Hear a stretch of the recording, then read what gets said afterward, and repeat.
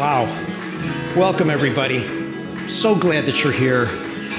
And thank you for all of the longtime supporters and the new friends that we have here tonight to illuminate the power of choice, independence, and inclusion for people with disabilities at Envision Unlimited.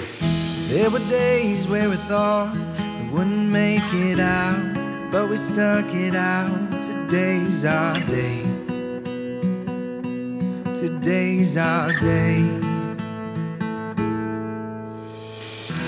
It's really wonderful to be together again and celebrate how people with disabilities are tapping into their own unique spirit and leading fulfilling and self-determined lives. I want to say thank you to Mr. McHugh for leading us the way. What Envision does for everybody else, I have no choice but to advocate for them because I truly believe in what it is.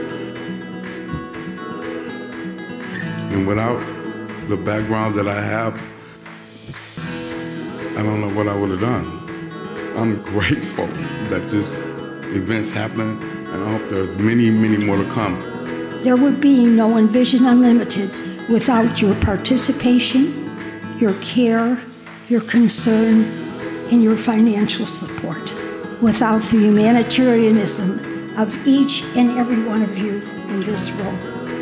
Together, we light up the lives of 3,600 individuals with intellectual, developmental, and psychiatric disabilities and their caregivers, with empathy every time and everywhere. We were meant to be.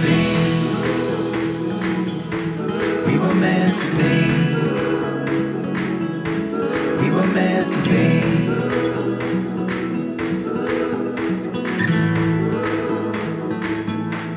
We were meant to be.